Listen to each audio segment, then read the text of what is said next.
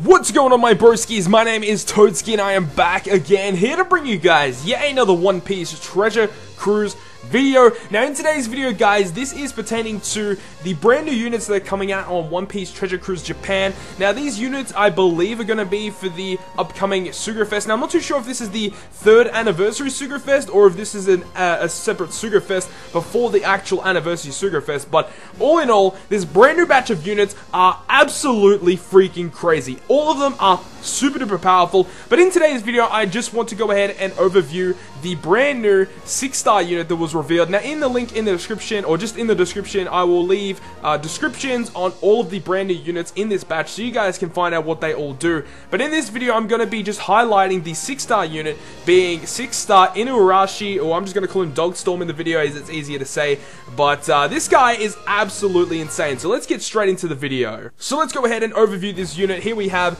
6-star Inuarashi, otherwise known as Dogstorm. Now this guy here, we don't know his stats. We only just got the information from the data miners in the game from the latest update, so we don't know his stats at max level. However, we do know his type and classes, and we do know his abilities. So he is a strength cerebral slasher, so that is awesome. We have a brand new strength legend, and this is exactly what 6-star Zoro teams needed. They kind of lacked a really good strength slasher character. Usually they'd probably just use Kinemon, but this guy will definitely take his place because his special is just absolutely phenomenal.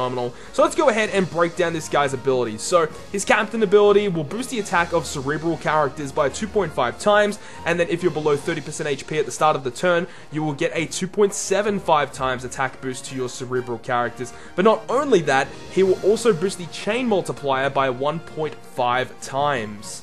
Now, initially when I saw this, I tried to compare him with 6-star Crocodile, and by comparing the two, I initially thought that Crocodile was just overall just better. You know, 3.25 times attack at 1 HP is pretty phenomenal. I didn't really think that this guy could compare, but if you do take into account the chain boost that he gives to cerebral characters, I don't know if it's to cerebral characters or just to all people in general, I imagine it's just for all characters, that 1.5 times chain boost, then with a double Inuarashi, you are out damaging double 6-star Crocodile teams, which is pretty crazy. The power creep for this batch is actually kind of crazy because all of the units in this batch are really strong, and a few of them help out cerebral teams significantly. So this is kind of crazy that we are getting all this cerebral support, but you know what, it is kind of needed. It's been a while since cerebral have gotten a decent amount of support, so seeing this batch here is actually really promising for the future of One Piece Treasure Cruise, to see that all of the classes and probably all of the colors later on will get a significant boost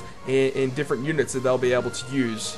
So if you do the calculations on his chain boost, it is a 1.5 times chain boost. If you are using double Dogstorm, that is a 2.25 times boost to the chain multiplier, ultimately meaning that your last hitting unit, as long as you are hitting all perfects, will get a 4.375 times chain boost, which is actually really solid, along with a 2.75 times attack, and you know, you just times that together, it's a really high amount of attack, crazy amounts of damage, as long as you know you don't get a chain debuff. You know, that's the big thing that really lets down Rayleigh, the 6-star Rayleigh, is the fact that you know, if he gets his chain limited or his chain blocked, then he's basically a useless captain. So with this guy, you know, with his chain locked or limited, he doesn't get as much damage output, but you are still dealing a lot of damage, having 2.75 times attack under 30% HP. And being under 30% HP, that's not that hard to do with a cerebral team. There are tons of units that can go ahead and do that, and his special will actually help with that as well. So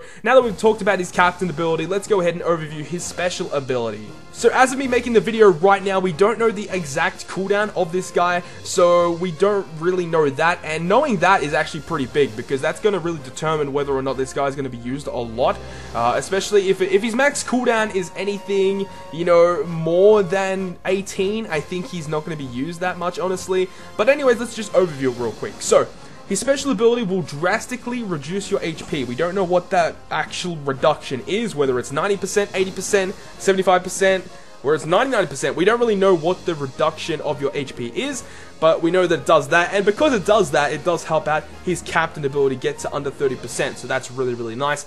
Then it states, give ample color. That's just the rough translation we have at the moment. If we, could kind of guess, it's going to be color affinity. And if it is going to be a color affinity boost, then I would hope it to be a 1.75 boost. If not, make it a 2 times booster. If it's a 2 times affinity booster, then this guy is absolutely busted. If it's 1.75, he's an absolutely solid unit. So, give ample color. That's just the rough translation, as I said, so that might change from what I just said. I'm not too sure if it's color affinity, but at this time a lot of people are saying that it's just going to be color affinity boost.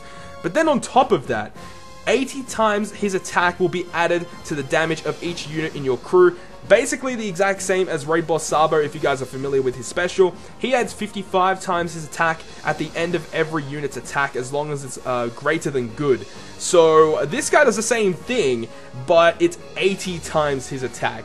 And if you actually calculate that, I just did a rough estimate of his attack power. I guessed, just a rough guesstimate, that his attack power would be 1450. And if you apply 80 times his attack, and then you have 6 units attacking, that's around 700,000 damage added to your crew's damage output for 1 turn, which is really, really good. Now, we're only just assuming here, but we're assuming that it's going to be a 1-turn boost of color affinity and attack boost added at the end of every turn. So we're kind of assuming it's a 1-turn. If it is more than 1 turn, then that is just busted.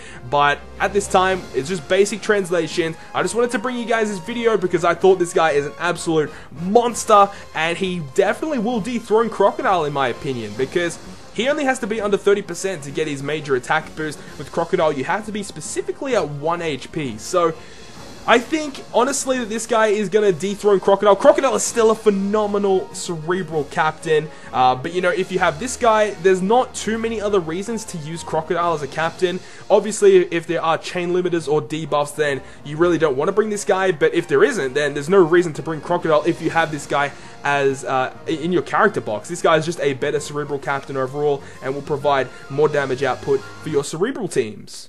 So that is going to conclude today's video, guys. Hope you guys did enjoy this video, and if you guys did, make sure to smack the like button down below. And if you want to stay up to date with all of the content I post on my channel, including more One Piece Treasure Cruise content, make sure to hit the subscribe button down below. But on that, guys, I will see you guys within the next video.